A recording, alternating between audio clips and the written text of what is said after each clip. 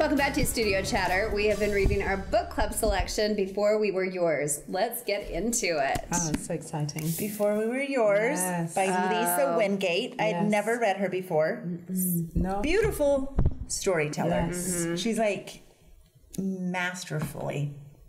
Ooh, I'd love to read good. more of her books now. Yeah. Today I was like Googling what else has she written. She does a good job. Very good. Very good. So let's describe to our viewers kind of like the theme of the book. Back in 1939 in Tennessee. There's two. And then flashback. now. Oh. I like stories like that. Yeah. Where you're like going back in time, but here, and you're kind of meshing the two worlds together. And it's different voices, right? Because the second voice, the old part, they're in Tennessee. So it's that southern accent, and then you have the other side. Oh, but did you listen So did you to that? audiobook? I did. Oh, yeah. Because when you're saying voices, yeah, you I'm guys like, are sitting there going, what? No, I did too. So I knew the voices that you were talking about, and the narrator was fabulous as well. Yeah. So Okay. I'd like to listen to them as well. I have to do it that way, or I would never get anything Any books done. done. Yes, that's right. Yes, to go back and forth between the pieces of history and then into current day. And I think they did a very good job to do the transitions as well, Right. but to give a bit of the history and then to bring it to current day. But go ahead and say what you were going to say about. So I'll take you back to the history Okay. part of 1939. I'll break out the treats. Ooh, you brought treats for book Well, book club, yes. Oh my yeah, well, goodness. Pete actually brought the treats. Pete always brings the new flavor of the month. Oreo. Yeah, Carrot cake? just in time for spring. Yes. That's right. You open Sorry, them we up. digress. Yeah. Yes. Okay. So history. Fantastic. So it's back in 1939 in Memphis, Tennessee, and the 12-year-old, and she's the oldest of his siblings. They're like gypsies out in a little river boat, Boats, yeah. and they're kidnapped and taken to an orphanage. Well, how did? Oh, yes. But the orphanage is not a nice orphanage. No. They're basically kidnapping children to then sell to rich white people.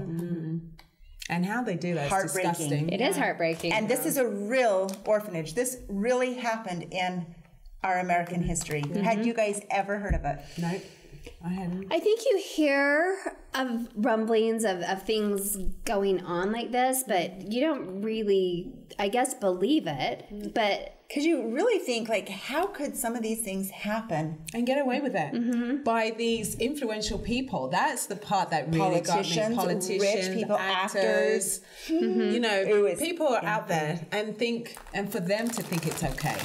well, the interesting That's the part, I part. think, is that the problems, common problems, have always gone on. So I think we're just in a modern society now where we talk about the problems. So the woman that was never able to have children of her own, or that maybe that she did, you know, had many miscarriages, those same fertility problems existed then that exist now. It just people talk about it now? talk about it now. That's a good point. So- Because back then it was more hush hush, Very hush Even hush. if you were pregnant, they would keep you more. Oh, you don't want to be out in your condition. Like you wouldn't even want to be in public for the. So the desperation to have a child and the extreme means that they would go to, and the Just way produce a child. Okay, but Doesn't do matter you where think from. the people? I'm sure some of them knew, but do you think all of them knew the way the orphanage was getting the children? oh, absolutely not. I don't think they knew that. I No. think that they thought that they didn't were real really- orphans. Yeah. I don't think that they knew. But that the they way were they kidnapped. did it, No, how they oh, signed off, you know, and the woman, because then I thought about how that works, you know, how you just had a child, you're delirious, you know, the last thing you care about is signing any signing papers. something. And I remember my first child signing up for having hepatitis A and B, or what, you know, the injections. And I don't think I even read it. I just say, you know, you have that trust. Oh yeah, let me sign. Oh yeah. Oh, I think Right? many times when you're You don't know what in you're a doing. hospital and, Yeah. and you're signing forms. Wait. And, Yeah, you don't know what you're signing, No. and you know your husband's there. He's all, you know, right, sign it, baby, just sign it. Yeah, I thought it was so Right. heartbreaking.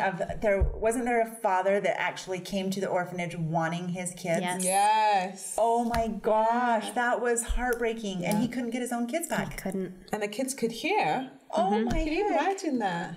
But I just think, the abuse kids have gone through, continue to go through. And when you hear something like this, what's happening today? Similar to that. So it started in 1939, but then you and I kind of discussed, then there's that story or timeline of today. And what was her name? Avery. So she was born into wealth and privilege. Her dad was a senator. She's a lawyer. She has a fiance. They're planning a big wedding. And then that's where it takes in where her history and her she's looking for her grandmother's. There's something to do with the bracelet. Anyway, so it just ties together. So the way that it was connected in the end was so really beautiful, and I love. I mean, so you're so into that part of the story, and you're like, how is all of that going to be tied together? Right. And then there's that wee bit of that love story that kind of keeps you hanging too, to say, what's she going to do about that? Like, is she going to stay with him out of obligation, or is she going to go with new guy, and would they really be good together? And would she tick off her family, or how would they treat her? So I hopped online today and came up with some book club questions. Okay, some official questions. The one I liked, it says that this book touches on several themes, including bonds of family, the power of family secrets, the way the past influences the present, political corruption, the resiliency of children, dementia, and elder care. Was there one theme that you were particularly drawn to, and why? I think the one that stuck out to me is like the power of family secrets. Because I think I shared with you guys in one of our very first episodes that I found out at 8 years old that my dad wasn't my biological dad. So family secrets has always been like this theme to me. Like, why would you keep that a secret? So it just, I think I can resonate with stories like, why keep secrets? Why is it to protect? Is it your own insecurities? Are you trying to shamed? Maybe, shame? Are you trying to hide something? Like, to me, if you're keeping a secret, it's because there's something wrong. But that's probably not always the case. It's probably also to protect at times. I would say that it's probably more so to protect the children. They think they're protecting the children, but again, I think it's with a change with the times too, because you see now the choice with an open door adoption now, that choice is given to the birth mom. Would you rather just not have the child know, or would and to both, or would you like to have this open door relationship where both sides know and everybody is kind of okay with it? I have a really go on. Sorry. I just think it's some of it is just coming with the times. I agree. I like that. I have a really good friend that she's Caucasian but has adopted 3 Afro-American kids, and she's in close connection with the parent, the mother, and she even flies out to see the mother so the children can still be connected to the mother. Can you imagine that? I was like, really? Those are some really strong family bonds. Really strong. And I was like, wow, So, and I think the resilience of children too. I mean, absolutely incredible. Well, and even think about the last book we read, The Educated. Think about how resilient she was to overcome just everything that she saw and that she was exposed to, and was even to step away from that, go get herself completely educated, move on, excel. But still craved that family acceptance, even in the end. Even though they were so dysfunctional and couldn't love. So, who knows? And all of us are so resilient. We all have a story, and our lives haven't been easy, but somehow we get through it. All of us. What else can you do?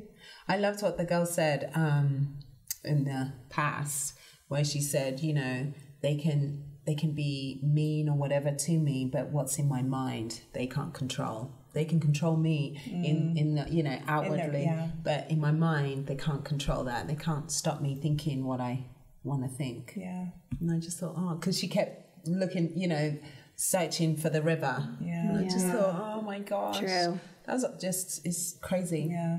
Do you guys have any good questions? Oh, these are really good. Oh, yeah. Do you like it?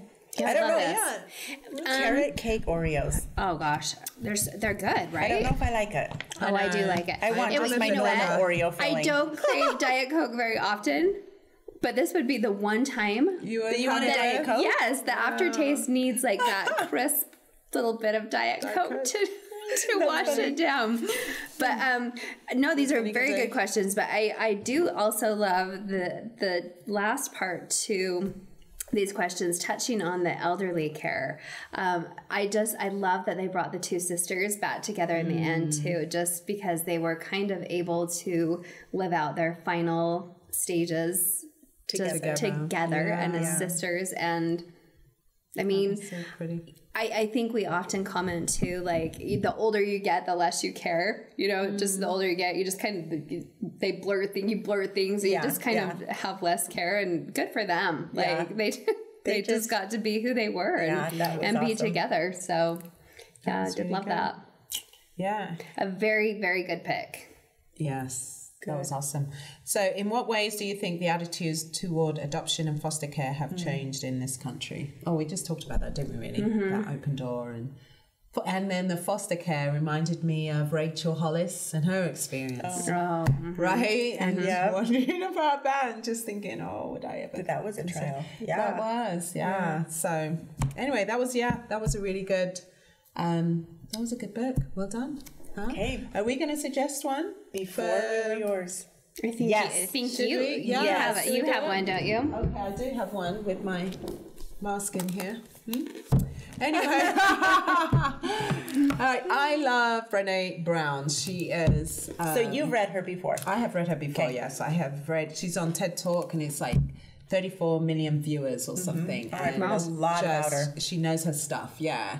And so her first one, I think, was something to do with vulnerability. How we're all vulnerable in our own way, but we try to, be really tough. And she's all just about being ourselves and being present for whoever needs us at a certain time. And so this is a new one. It's just come out, Dare to Lead by Brené Brown. And so I'm kind of excited. I have not You read always this. have a really good self-motivation. She's like a deep thinker. A deep thinker. I know. Hey, Yeah. Utopia, right? We'll reach you by this. I'm more curious about the placeholder though. Let's see it. Yeah. Let's see it. When she opened the book, her placeholder is a peel-off gel mask for men, nonetheless. And then she said that she likes the smell of it. So, okay, let there me you go. smell it. Yes. Well, it's a charcoal mask. So Can you smell it really? No, not really. But I you've love done it. it before? Yeah. Well, I usually do there's like a cucumber peel. Oh, right, and but you went with the watermelon. charcoal. That's funny. what do you use for your book, Mark? I love it. That's awesome. Yeah, that's awesome. Okay. Okay. That'll be so a good one. In a month, Good right? choice. Yeah. Okay. Yeah. Well, there you go. And there is more studio chatter coming. Stay with us. Yeah. So